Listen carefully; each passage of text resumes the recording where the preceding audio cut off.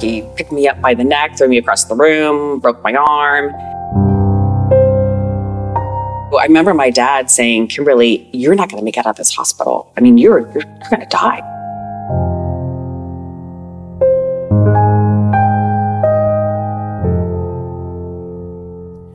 We have Kimberly Layne here, who went through some extraordinarily beautiful experiences and some really challenging experiences as well. Thanks so much for joining us. Kelly. It's such a gift to be here. I love the Arras Sisters. It's been a month of change, and I feel the transformation already. It's wonderful. I'm excited to get back. So thank you for this opportunity.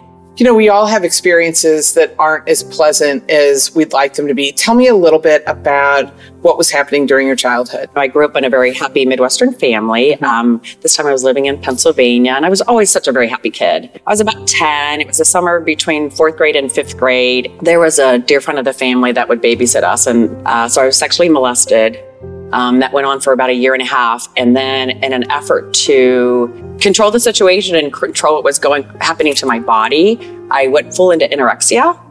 And I was tall then. I was 5'9", and I was probably about 135 pounds. And so by 6th grade, I'd really gone down to 95 pounds. I remember I would ask my mom just to pack me like half a sandwich for lunch, and I'd only eat like an apple. I was just really cutting down my intake. And I mean, I knew I was skinny. I mean, I knew I was a skeleton. I mean, it was, my hair was falling out, and you get this like lanugo. It's just this hair on your body to keep you warm because you're so thin. And, you know, my skin would barely cover my teeth. It was disgusting. But, you know, you can't help it. You're just like, and you don't want to tell your secret. You can't tell anybody. You feel like you can't trust anybody. You're all on your own in your own world. And for me, just that whole counting calories and exercise and keeping my world safe was like so critical to me. I mean, I remember in 6th grade, I passed out at school, and they admitted me to the hospital, and I was down to 86 pounds at this point. Oh my God. And you were 5'9". Yeah. So I remember my dad saying, Kimberly, you're not going to make it out of this hospital. I mean, you're going to die.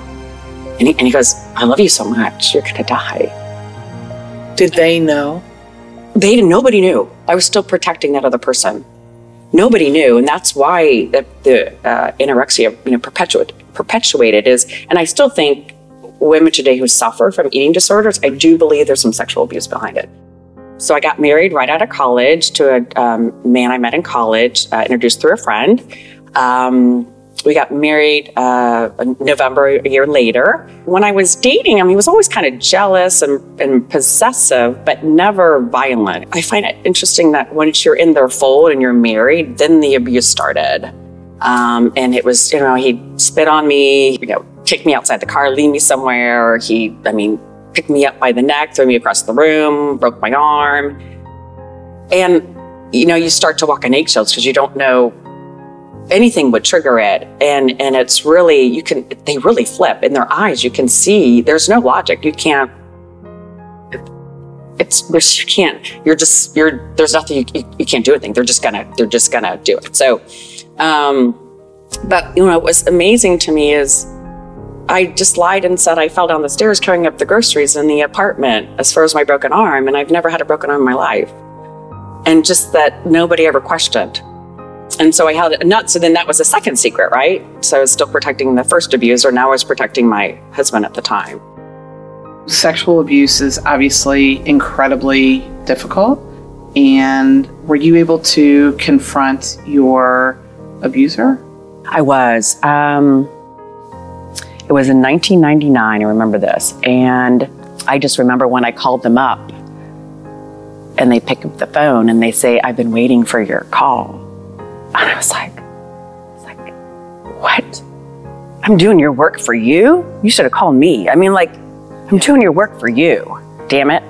So then basically from there, I brought that person out to Kansas City for a counseling session. And then I subsequently told my mom, told my dad, told my brothers, and brought each one of them out individually to Kansas City and had a therapy session. And that was the most cathartic, come full circle release. I mean, if you can do that and then truly forgive the other person, maybe not forget, but forgive and have that conversation, it is the most powerful healing thing you could do. If you could give women 3 bits of advice from your life, just 3 nuggets, what are they? 3 nuggets. I would say number 1, just like the Arras sisters doing here, I think embrace your story. Mm-hmm. I think so many of us run for who we are and where we came from. Mm-hmm. And I think embrace it and use it as your own power, mm-hmm. because that'll only make you more extraordinary. Follow your intuition. Mm-hmm. We all have that little voice inside us, and we always squish that down. And I think the more you allow that voice to speak and really listen to that voice, the stronger it'll get and the more comfortable it'll get. I think you can never go wrong listening to that. Mm-hmm. Follow your intuition. Your intuition. So important. And then the third one is face your fears. Mm-hmm. It's hard. It's not easy. We all want to stay snuggled up in our jammies with a hot cup of tea or coffee and a snuggle blanket and don't want to leave the house. It's hard. The things I've done have not been easy. It's taken a lot of strength and pain and crying and pushing and alone, but it's worth the other side. And when that thing, my rule for me is if I have a fear, I've got to do it. My rule for me, I love that. My rule for me is if I have a fear, I got to run towards it. I got to face it. I got to do it. And so that has opened up the doors in my life. I think you'll live more fully if you faced your fears.